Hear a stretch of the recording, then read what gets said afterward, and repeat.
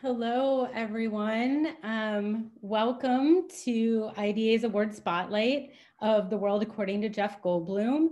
My name is Cassidy Diamond. I am the Public Programs and Events Manager at IDA, and just want to do a few housekeeping things before we get started with today's conversation. First off, I want to start with a land acknowledgement. I believe all of us here today, we all come to you from Los Angeles, which is on the occupied land of the Tongva and the Chumash people who have stewarded this land for generations. We'd like to acknowledge the land, the indigenous lands that we stand on today. Now for a little housekeeping, the chat is closed as you see, but you can submit your questions down below in the Q&A function. And we will be going through those, and we'll have some time at the end for a few questions from the audience. We will be bringing you up on camera so you can ask it in person. If you choose not to be on camera, that's fine. Just put that in your question, and Jenelle, our lovely moderator, will read the question for you. This conversation is being recorded and will be shared on our YouTube page in the coming weeks. You can find out more about our upcoming events at documentary.org, just under the award spotlight. We still have a handful of them coming up in a couple weeks. But you're not here to see me, so we're gonna get this started. I'm gonna welcome up here Jenelle Riley, who is going to be our moderator for the evening. Hello, Jenelle. Hi, I was not given the option of appearing on camera or not, I guess. Yes, well, we're glad to have you. Thank you so much. So happy to be here. So as the lovely woman told you, my name is Jenelle Riley. I'm a Variety Deputy Awards and Features Editor, and I want to welcome you to this IDA Spotlight with Nat Geo's The World According to Jeff Goldblum. Joining us today is the host of that show. He also happens to be an actor, musician, producer, and a very popular meme. Please join me in welcoming Jeff Goldblum.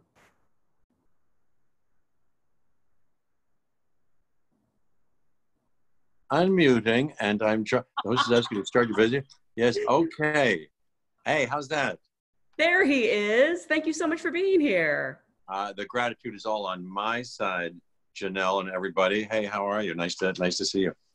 You know, whenever I have someone as accomplished as you are, I actually like to start by going back to the beginning and asking, what was your first job in the industry? You know, the first time you could call yourself an actor. Oh, you're so nice. Let me see. Very briefly, I fell into it miraculously. I wanted in the worst way to be an actor. I grew up in Pittsburgh, started to study in camp there, got the bug, and, you know, I was studying at Carnegie Mellon University in the 6-week summer sessions that they have for high school students. Really became obsessed with it. Got to the neighborhood playhouse where Sandy Meisner was still teaching. And in between the first and second years of that 2-year program, I fluked my way into the production of Two Gentlemen of Verona, which is the musical version that Galt McDermott, who did Hair, did the music for, was still writing it during the rehearsals, and John Guare adapted from the Shakespeare. And I just kind of, it's a little too boring a story now, but I got myself into the chorus of that and sang and danced at the Delacorte Theater that summer. I was awakening in many ways. I was just, you know, 18 years old, in fact. And that was it. And then when I went back to the neighborhood playhouse, it went to Broadway because it was the biggest hit that the public theater had ever had. And then it went to Broadway at St. James Theater. They asked me to go, and I did. I quit the playhouse with some, you know, it was a difficult decision, but I did. Went to Broadway for a year, understudied one of the bigger parts, and that was my first job. And then after that, I went and finished up the second year work with William Esper, great acting teacher, and then thought, well, I better try to get a job at this. And the first thing I auditioned for was El Grande de Coca-Cola. I got that on stage off Broadway, and then Robert Altman saw me in that, put me in California Split, Nashville, first things I went up for. And then the first audition for a movie I went up for, besides just being seen in the play by him, was Death Wish in 1973, and I got it. I was one of the guys who kills Charles Bronson's wife and does bad things to his daughter. And yeah, that was the beginning. And I kind of have stayed working ever since. Thank my lucky stars. That's amazing. You went straight to Broadway. I was expecting you to say, you know, you did a Charmin commercial or something, and then years later got your big break. Well, I've gotten my breaks now in commercials. I'm currently doing that apartments.com commercial. So I'm working my way down the rungs of the ladder of show business.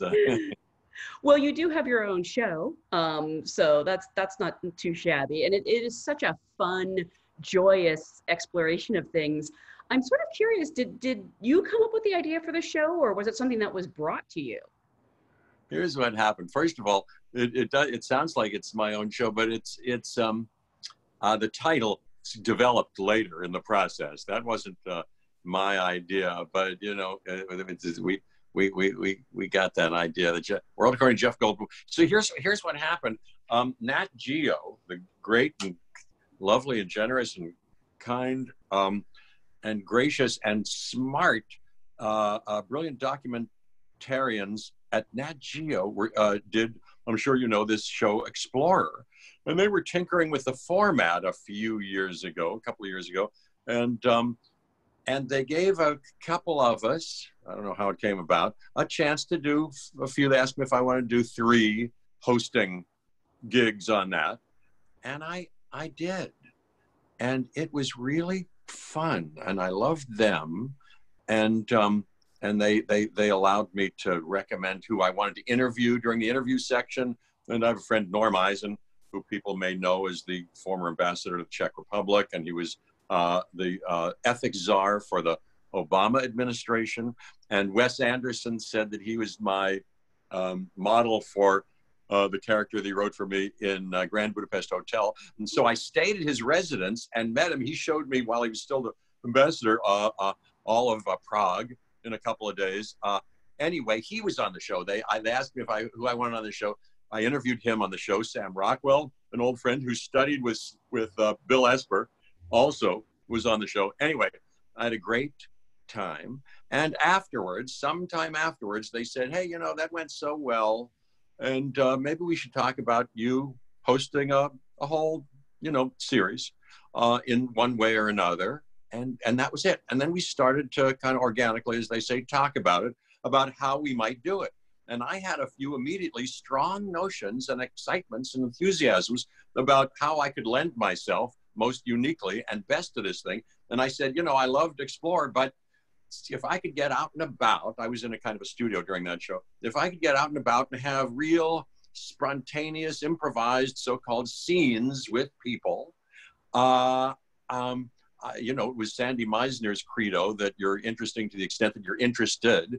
And I am interested. And he said, also use what exists. An improvisation was the cornerstone of his technique, in fact. And so I was very excited about that kind of thing. And then I wanted it to be, I had notions about how it could be authentic and not cooked up in any way, and that I would not pretend to know anything that I didn't, et cetera, et cetera. I could go on and tell you more, but that's kind of how it came about.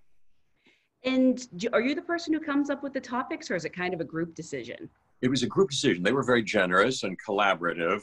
They had ideas. They as we started to talk about it, we came up with kind of a theme that became identified as shows about things that people love and that are familiar, but that could yield larger ideas and unexpected scientific, cultural aspects of themselves.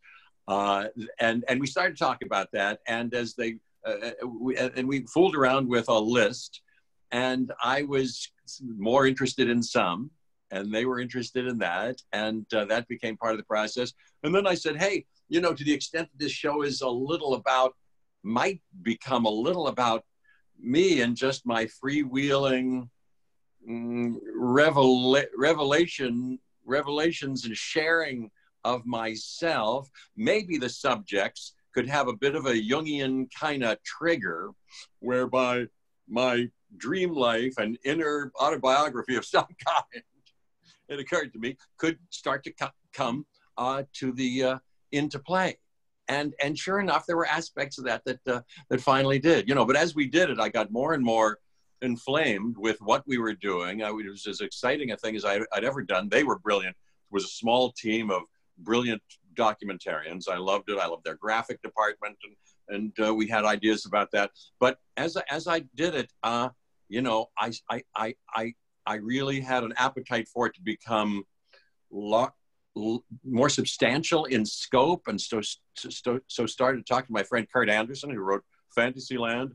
I blazed through all these books that Yuval Harari wrote that I don't think I would have done otherwise. And at the same time, of course, I'm in kind of a growth spurt because I got a couple of kids.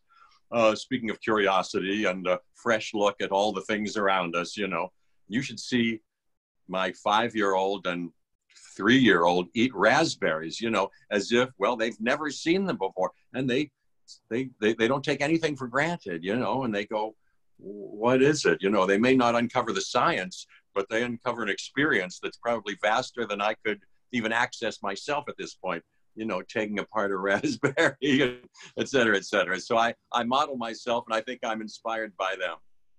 Out of curiosity, have your kids been able to watch the show?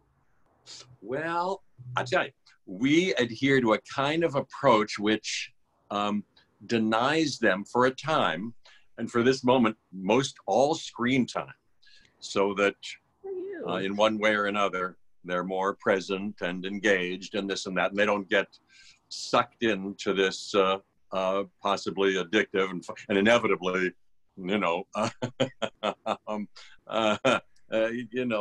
latching thing that is all of our media. But I'm dying to show them things, and in fact, they've seen snippets of things. I like to show them shorts of Chaplin and Laurel and Hardy and Buster Keaton, and they're obsessed with it, and then just go around being Buster Keaton and Chaplin. But I do show them a couple of things because they are wholesome, these little nuggets that we've offered. And of course, they're in a couple of them. In the episode, I don't know if anybody's seen Barbecues, which was very interesting. But at the beginning and end, I myself am doing a little barbecuing, and they're around, doing it. And Charlie, who is now almost, quite a bit younger, a little bit younger than he is now, was just starting to ride a bike. So we did this episode on bicycles. And at the end of this, at the beginning and the end of they're also included, and they're riding bicycles, and he's up and just kind of getting going at the end of this thing. And they gave me, for that episode, at the great people at Detroit Bikes, a bicycle of my own. I didn't have a bicycle in my adult life, really. And they gave me one. We started on the show, you can see us riding together. That really touches me. So many of these episodes made me weepy when I saw them. I just kind of loved them. And that was one of them. So anyway, what was I saying? Oh yeah, so the kids. So those episodes, I started to, show them snippets of. Yes. And they saw them and they got a kick out of them. I haven't shown them ice cream yet. I'll bet they'd like ice cream, and they're very curious and enthused about all sorts of things, I'll tell you. I believe everyone who's tuning in right now has access to the sneakers episode, which was your first episode. Yeah. And I think it's such a great way to start, because I didn't think I had any interest in sneakers or the history of sneakers. And then I was completely fascinated by the people you talked to. Do you find that happens a lot? Have there been things that you thought wouldn't be that interesting and they caught you off guard? Yes, exactly.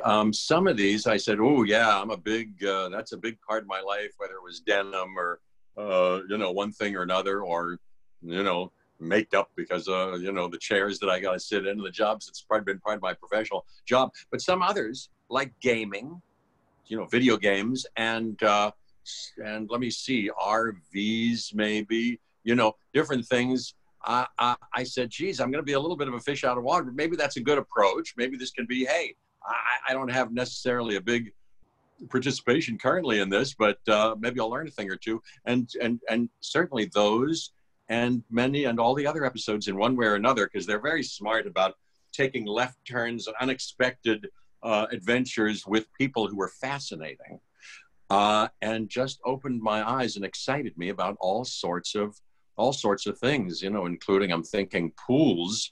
I got you know, I grew up with a swimming pool, and the kids are learning to swim, and I have some interest in that. But we wound up going to the neutral buoyancy lab that NASA has in Houston that simulates zero gravity, so that the astronauts and astronauts in training can go down there. And I met a couple of women who were at the end of their program, and they went down for 6 hours to work on a replica of the International Space Station. It's one of the largest pools anywhere. And I put on some fins and snorkel gear and went down with them, and et cetera, et cetera, et cetera. But in the course of that, met some other astronauts, and that were absolutely, who told me fascinating things down there at NASA. I was just thrilled about it. Not to mention, in that same episode, the women who were in their 80s, who had formed a team, a water ballet team, aquatic, you know, a team, and I joined them for that. I don't want to give anything away if you happen to see it, but I joined them for that, learn the routine, get in the water, and we do some water ballet. But I found that enormously, once again, moving in a different way, you know.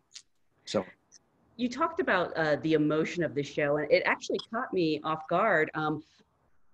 Who had the idea to connect a lot of these topics with your childhood in Pittsburgh? Yeah, who had that idea? Well, like I say, I think maybe we all did, but I might have been, you know, started the ball rolling in some ways and said, yeah, you know, maybe I could talk about, who knows if this will come up, because I do have an association with this or that or this. And then they said, hey, well, if you have any material. So I sent them these home movies. I have all the home movies that I have now, not all that much, was a different time than now, but we have those silent ones in Atlantic City, you know, where we used to take vacations and all those things. And they included a couple in clever editing, the home movies. And then I gave them all my photographs, all my photos that I have from old albums of me in Pittsburgh when I was a kid. So yeah, I know. And that, when that comes up, and usually I'm talking to the camera like I am now, and just kind of, you know, nattering on without any plan. And they were very good, of course, in their editing, separating the wheat from the chaff, because there's much chaff. And, you know, with documentary filmmaking, there's not a lot of, you know, painterly lighting and waiting around for hours. Mostly you're spending the whole day, you know, making stuff and generating content, which I kind of love. Mm-hmm. And I don't know why. I've just got a motor that has an appetite to flare up at this point, and I just kind of thrill to the idea of sharing myself in one way or another. And so, you know, that's how that all came about. Is anything off limits? Like, I would think if a camera crew was following me around, I would be concerned about embarrassing myself or, you know, asking them to cut things out. But you seem to really revel in being a guinea pig sometimes. Yeah, yes. I'm one of those little laboratory animals of some kind. Yes. Well, you have to develop a trust, and they're very, very good, you know. And then finally, I'm part of the, you know, I'm one of the so-called producers of the show, and finally, I'm involved in the cut, and I can see things finally. So yes, you know, I like that situation, so I can feel kind of freewheeling. And then go, you know, hey, maybe that's all not for consumption. Although, you know, I have a good thermostat on me that even when speaking, I kind of know what's appropriate a little bit. I kind of balance. I like to balance the wire of, you know, being, you know, vigilant and appropriate and creatively adventurous. What's been some of your favorite topics? I always like the ones that are anyway food related. Ice cream, barbecue, those ones are so much fun.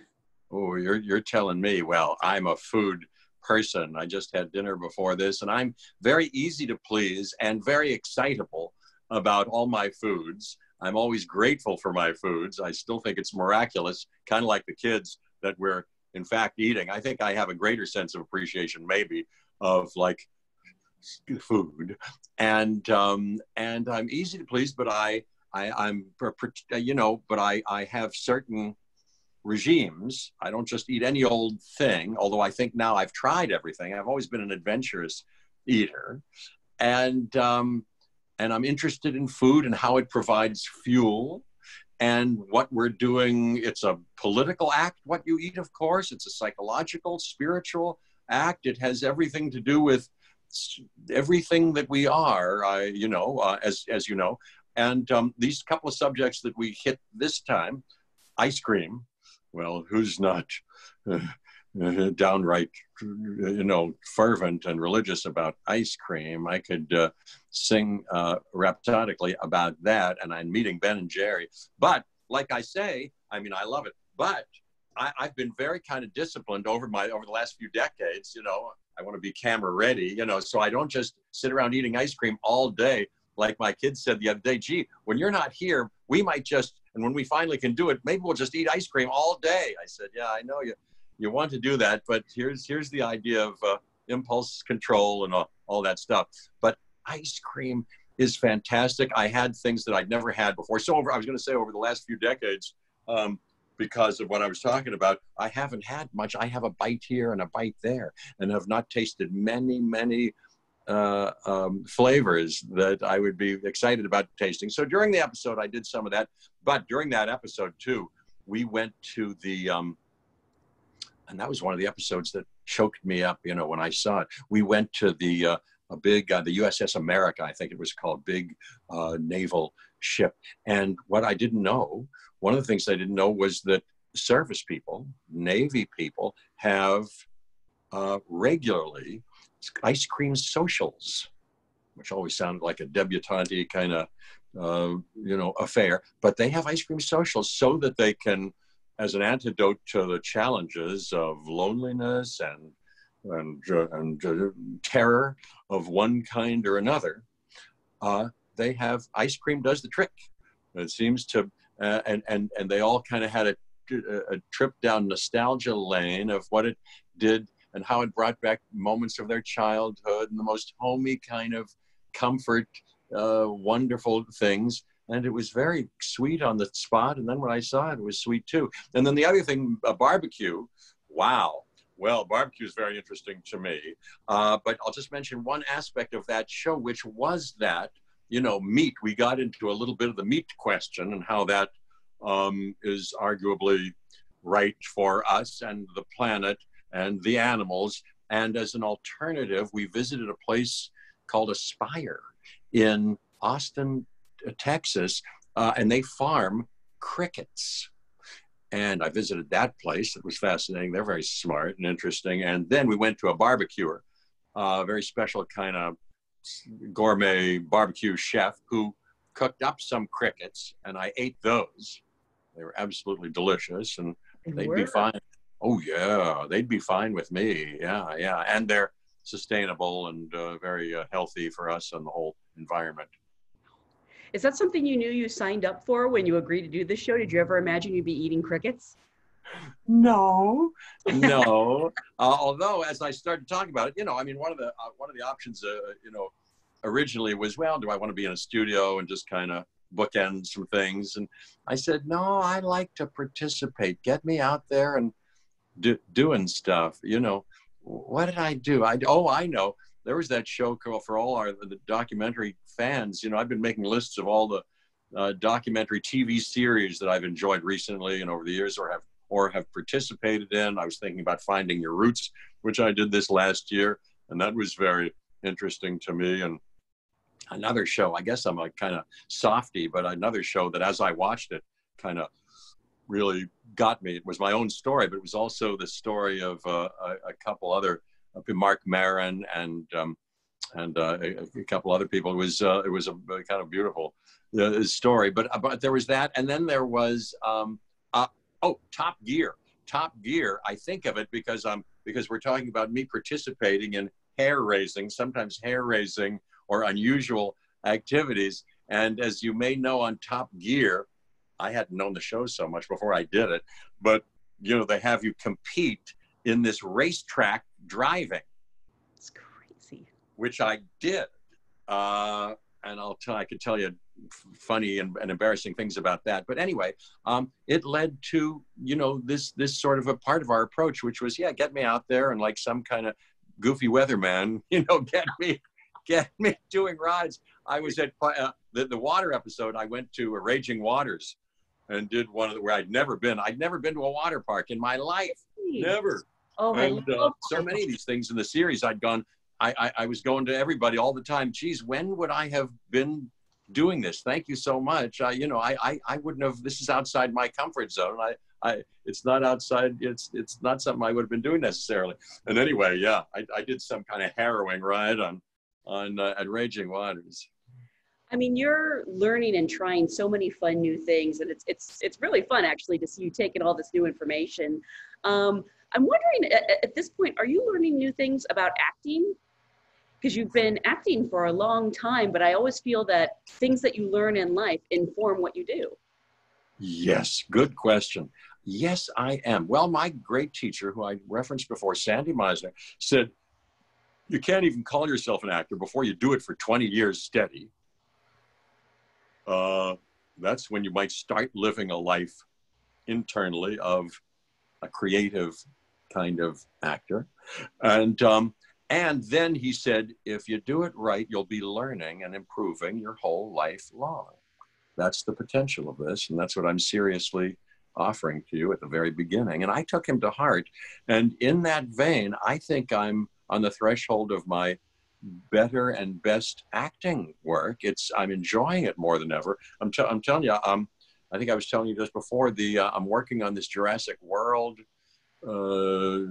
Dominion movie that we're going to start filming in a few weeks, you know, during this period. We're the first to kind of go out and try this, but they're doing very well, and I think it's going to be safe and creatively exciting. Colin Trevorrow is directing it, and we've been talking on like this, because he's already in England. That's where we're going to film it, at Pinewood Studios, where they do the Bond movies, you know, where I shot a little bit of that last one too, that last dinosaur movie.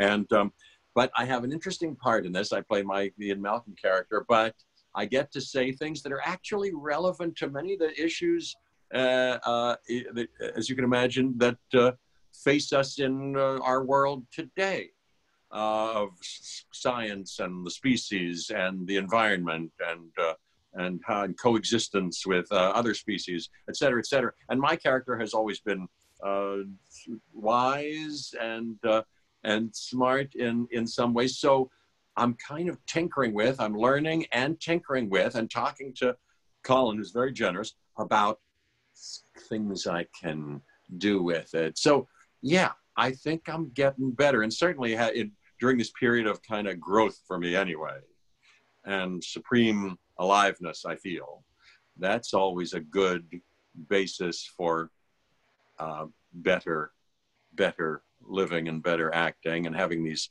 kids, you know, everything is changing and being enhanced, you know, and that's not so bad for your acting life, you know. You know, I saw this review of the show that referred to you as a lover of hugs. A lover of what? Hugs. Oh, hugs. Oh. Hugs, yes. And I was thinking, that's got to be tough for someone like you in quarantine. You know, and I know you guys are picked up for a second season, and I'm so excited. I don't know, you know, you probably don't know anything about this point, about when you'll be able to get back out there. But in the meantime, you know, during this very strange lockdown period, how are you sort of staying active and creative? Well, thank you for asking. Yeah, it is strange. Nat Geo, I'm thrilled that we're having a second season 2, and I hope it all comes to pass in this volatile and unpredictable world. We have a plan, and you know, we have aspirations, and I hope that we'll do something. I'm sure we will. But during this period, well, I'm certainly lucky. You know, I know a lot of people. My heart goes out to so many people who are suffering mightily, and for whom this is very challenging.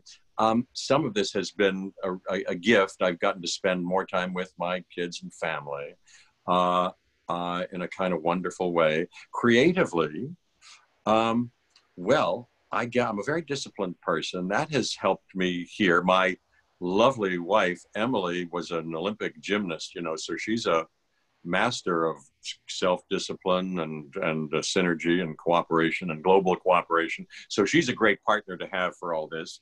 And there's no, shortage of entertainment with the kids around. They're hilarious and maddening and wonderful. But every day, so I'm disciplined. So I go to bed. When they go to bed, we watch something at night, Emily and I, after they've gone to bed, and sort of can keep them down.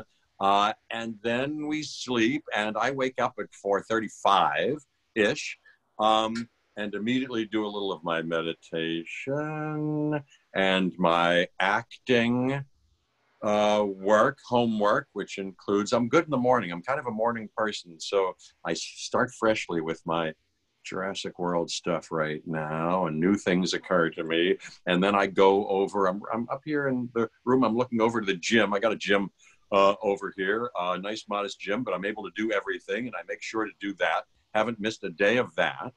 That keeps me sane and creative. And then I go down immediately to my piano, and I have about an hour's workload that I do every day. Make sure I do every day. That will be stuff that I do with the band when we get back to, doing some of our stuff from our second Decca album and going back on tour and playing around here. LA, if you're around Rockwell, I bet we'll be around there. So I do that. And then by that time, it's time to wake the kids at 7 o'clock and feed them breakfast. I'm getting better at cooking. I cooked some eggs that are very interesting, I think, with some truffle salt that we have now that I'm experimenting with, and cheese and da-da-da-da-da. And she's made some steel-cut oatmeal. So we have a kind of a finely tuned partnership, like Kramer versus Kramer, like the father at the end of that movie. He knows just how to make the French toast. I'm kind of getting like that. And then we're off and running with kids stuff and et cetera, et cetera, et cetera. So it's a good start for the day, and there's more after that. Are there topics you've already discussed or that you're dying to tackle when you do go back? Yes, there are, although it's a little wet play now because our world, as you know, is new and changed and changing, and it may impact our shows, even our subjects. Although I think, funnily enough, our theme for the first season, which is how much we love the things around us, and many of these things also thematically were things that brought us together. Coffee and and barbecues and pools and all of those things. And we went for jewelry, we went to the Southern Decadence parade in New Orleans and had all these group things. And for the sneakers thing, we went to conventions and tattoo conventions and da-da-da-da-da. I went back to my hometown, Pittsburgh, and they have a Jeff Goldblum day where they give out Jeff Goldblum tattoos. So like that. So it's kind of what we did last year has something to do with this changing world, and what we, as if it was a production of our town and we'd already tasted mortality, how we are more present in the moment and cherish each other and community and communion and hugs of one kind or another and connections of one kind or another and all the things of this world that we may have taken for granted. But we'll develop that and enlarge upon that and hopefully deepen it. And there are specific subjects, but I think I should be mysterious about the particulars in the second season. Fair enough. I can't wait though, because it is so much fun. And it's actually been great quarantine viewing, sort of like exploring the world from inside my home. Thank you. We're actually going to take some questions from the audience. Our first question is from Karen. Actually, I guess she's going to ask the question. They're going to bring her video up. Let's see, Karen. Come on, join us. In a moment. Karen. There she is. Hi, Karen. By the way, Karen. Oh, hi, Karen. Hey, Karen. Do you know what my middle name is, and do you know what Jenelle's middle name is? I don't. They're both the same name. Really? Did you know that? Did you know that, Jenelle? I have the same name as you. Yeah. My middle name is my name on my birth certificate. My driver's license is Jeffrey Lynn, L-Y-N-N, Goldblum. Get out. Yeah, and it's yours too, I know. Wow. He knows his stuff. Well, it's not my middle name. Karen, what's your middle name? My middle name is Marie. Oh, Marie. Mm-hmm. How do you solve a problem like Marie? Yeah, but Yep. Marie, yeah, Marie. So nice to see you. Thank you, Karen. What can I do for you? Thank you. Well, the show is so much fun, and you met so many really interesting people and heard so many fun stories. I was just wondering, who was someone that really stood out to you? So many people, but I'll tell you off the top of my head, like I said before, but I didn't tell you one of the stories. I went to that NASA swimming pool down there, and I met, she just happened to be there that day, a wife of an astronaut who was currently up in the space station. And she said, oh, he's a fan of yours. Da-da-da-da. We got to talking, and he called me on my cell phone. The connection was crystal clear, and we talked. I talked to this guy who's up in the space station. And then she told me this story. I'll make it brief. It didn't make it in the show. We didn't film it. But she said, oh, you know, I got to asking, and she said, well, you know, this is his first time up there, but not really, because he went up, he was launched in this last year, and we've got 2 teenage boys. We all watched him get launched, and there was a problem once they started up shortly into the flight, and it kind of exploded, but not before he was able to get into a kind of a safety exit ejection pod and make his way back. But it was not immediately evident, and it was a hairy time coming back. And she said it was the most traumatic thing I'd ever been through. And the boys, as you can imagine, were watching live, and da-da-da-da. And this time he decided to go up again, give it another try, and he's up there now because of his second try. But we didn't let the boys watch, and I'm listening to her. And while I was listening, I just found it so moving and unbelievably, you know, I guess I'd seen that movie too, First Man. You ever see that movie, First Man? Mm-hmm. It's all about the wife and the husband, Ryan Gosling. He's Neil Armstrong, and it's so low tech, and she's so worried. And I just found it so moving. And likewise, that story. Anyway, that's what comes to mind. Oh, thank you. Thank you, Karen. We have a question from Alex A, who I'm going to read the question. Wants to know, how much research do you do prior to each episode, and how do you work with the director to keep it fresh and fun? I'm glad you asked. We had 3 wonderful directors for all these episodes. They kind of traded off. They were just spectacular. Here's what we did. Here was my instinct about it. And it became our approach, and we kept fooling around with it. I learned something, not all that much, enough to be able to have a substantial conversation with them and to excavate from them what the researchers already knew were nuggets of interest. But besides that, wanted to be informed on camera, really, about the whole thing and be a kind of good student.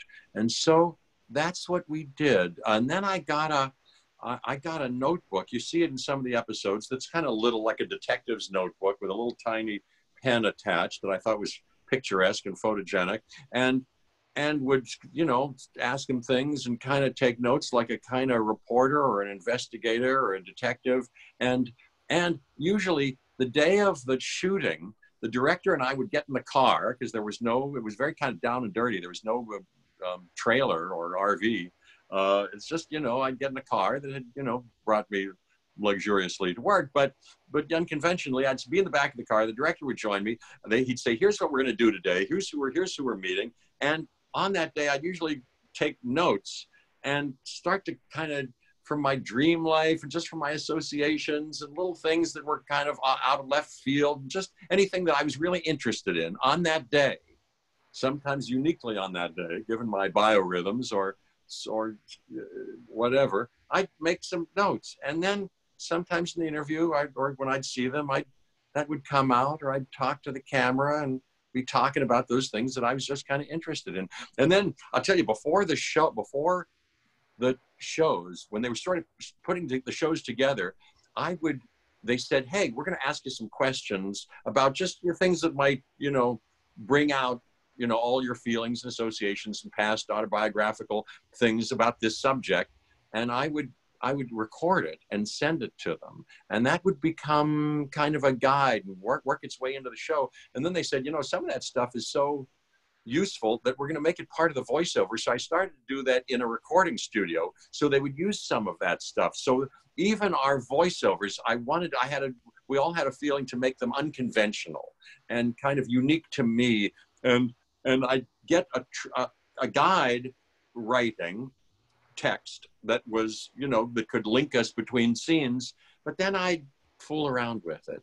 And even spontaneously in the studio start to do a bit of a podcast about the thing, and they would get little snippets that they thought were relevant. And so it became not a kind of standard, and then the ba ba ba ba ba ba. And I'd seen so many documentaries where the host would then look at the camera and say, probably read some teleprompter maybe a little bit and say, ga ga ga ga ba ba ba ba ba ba. And here's the thing. And they'd staged some sort of walk and talk maybe. I just wanted to steer clear of some of that stuff. Yeah. Well, it's such a fun and unique and original idea. I really enjoyed every episode. And I want to remind everyone watching that all the episodes are available now on Disney Plus, and you all have access to the Sneakers episode. So please check it out. Thank you so much for being here with us today. It's gone like that. I can't believe there's not an hour or two more. Thank you so much, Jenelle. Thank you to everybody. I really appreciate it. Thank you. Thank you both so much. It was such a joy. We could talk to you all night, but we will let you go. So thank you, everyone. We have 4 more of these left, so you can go to documentary.org and click on Award Spotlight and see them. But thank you, Jeff, and thank you, Jenelle. This was wonderful. Thank you so much, Cassie. That was good fun. No problem. Have a good night, everyone.